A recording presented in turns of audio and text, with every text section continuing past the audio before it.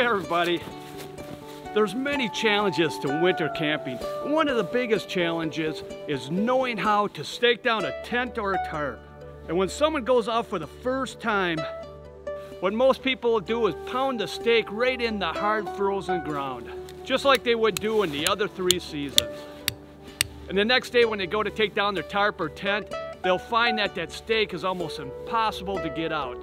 Now you may get lucky getting one out, but the others will stay there till next spring when the temperatures warm up. So there must be a better way to stake down your tent and your tarp. In this episode, we're gonna look at some of the easiest ways to make your winter camping more enjoyable.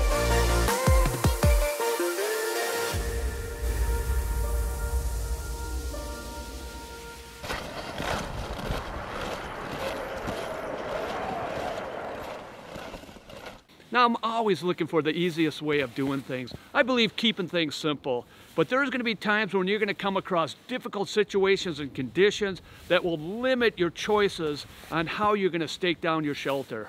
So we're going to look at the different methods that I would use, starting from the easiest to the last choice that I would use for staking down a tent or a tarp.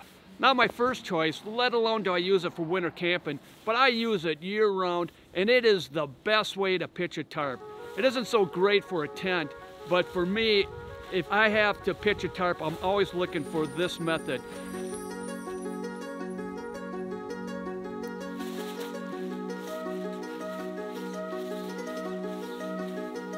And I did a video on this a couple months ago if you want to check it out. But all it is a piece of cordage that is 10 to 12 feet in length, or 3 to 4 meters, with a loop on one end. You wrap it around a tree or some type of vegetation.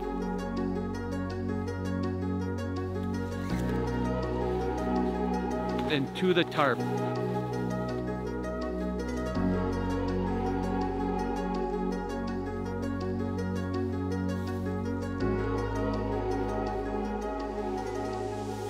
It is that simple, but very effective. Now, before we move on, there's 2 important rules I'd like to share with you. And this will help you tremendously. And the first rule is, the shallower the snow,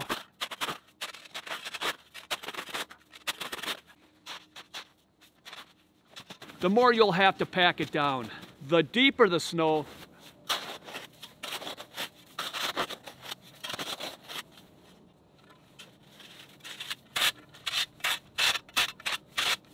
the less you'll need to pack down. This is important because if the anchor point, being a stick or a stake, is packed down too much, it's going to take you a little bit of time to dig them out of the frozen snow or ice. Yeah. That's a lot of work, isn't it? It is a lot of work. Got my exercise for the morning here. Didn't even need to check into the club, so. Yeah, they're froze solid in there. They are. Rule number 2. The warmer the temperature is when you have snow that will become wet. The quicker the snow will freeze to hold your anchor point, which means less packing snow on top. Now, when the temperatures get really cold, the snow becomes like powder, which means a longer time it's going to take to freeze, so you're really going to have to pack down. That powder snow is going to take about 20 minutes to freeze to give you that holding power. Now, the next method I like to use, if possible, is taking a somewhat of a large branch. You dig and make a trench that is horizontal.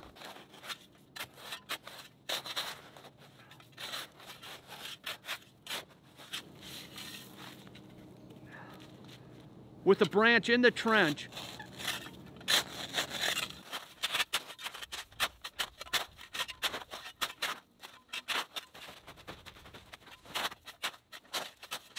just pack down both ends while leaving a small portion in the middle exposed. With a piece of cordage that has a loop tied on one end, wrap the loop end around the branch and feed the other end through the loop. And pull tight. Then attach it to the tent or the tarp.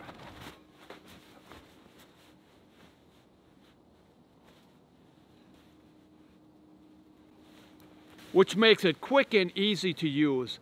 And when you leave, you just leave the branch buried and no digging out. Now the last methods we're going to use is called the dead man. Similar to what we just looked at. And really there's just basically two items that we're going to use, and that's a stick and the other is some type of a stake. With a stick, I like the diameter about the thickness of a broom handle, but of course you can go larger. And I like the length right around a foot or 30 centimeters. With a dead man, again, you want to dig or make a trench that is horizontal. For those situations or conditions that you may face, it would be wise to apply those two rules that we talked about earlier. There's two ways that I would use this method. And the first one is to tie a knot on the middle of a stick. It doesn't matter what kind of knot.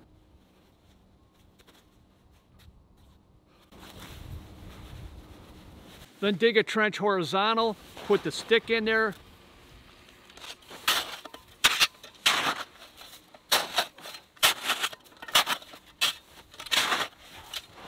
And pack the snow down on top of it. And that will hold very well.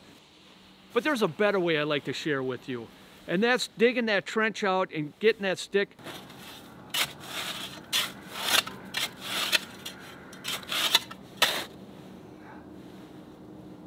But also using that cordage that we talked about earlier. Place the cordage halfway down around the stick in the middle.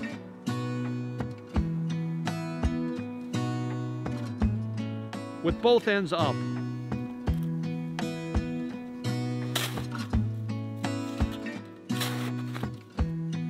Then pack the snow over it.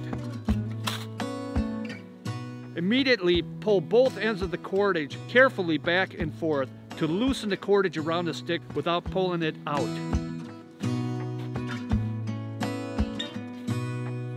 Then take the end without the loop and feed it through your D-ring or grommet. Then bring it back and put it through the loop end and tighten.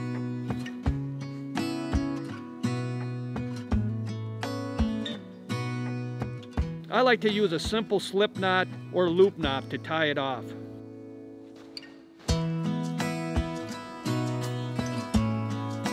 And when it's time to remove it, you just simply work the cordage back and forth to loosen it.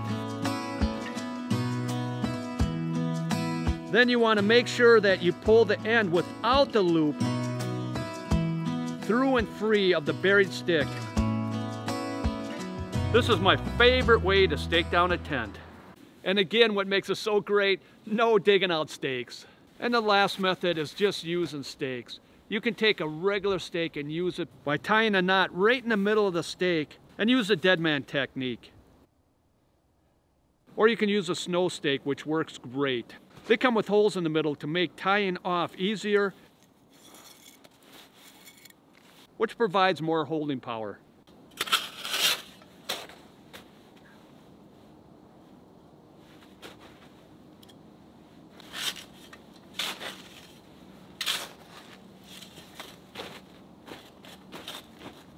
Most of the times you just want to leave this for a few minutes and let it freeze. Do something else and then come back and attach it to the tarp or the tent. But I've left this now for about 3 minutes. I think it's good.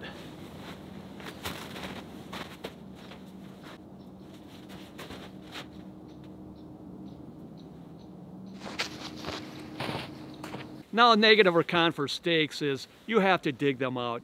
And it's a pain on those cold mornings trying to dig those stakes out.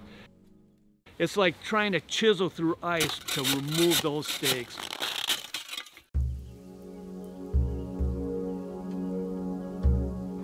With the tarp set up with 4 of the different methods, now it's time to take it down.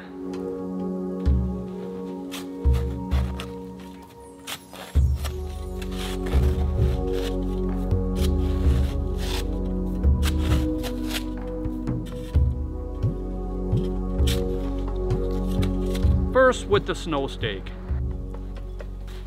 Next, the dead man stick with the cordage looped around.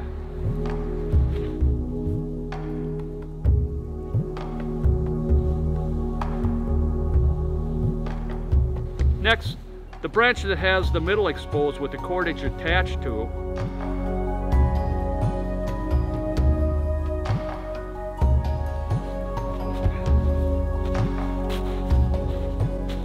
And last, the cordage with the loop tied on one end.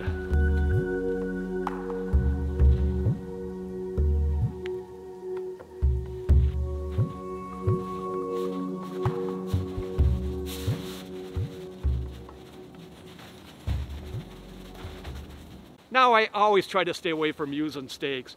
In the wintertime when I'm camping, I've used 3 of those methods at the same time to pitch my tarp. And if you have any methods that you would like to share for staking down a tent or tarp, I'd really appreciate it. Well, this ends this episode. If you have any questions or comments, please write them down below. I'd love to hear from you. This is the Marine. Thank you for watching, and God bless. Appalachian sunrise.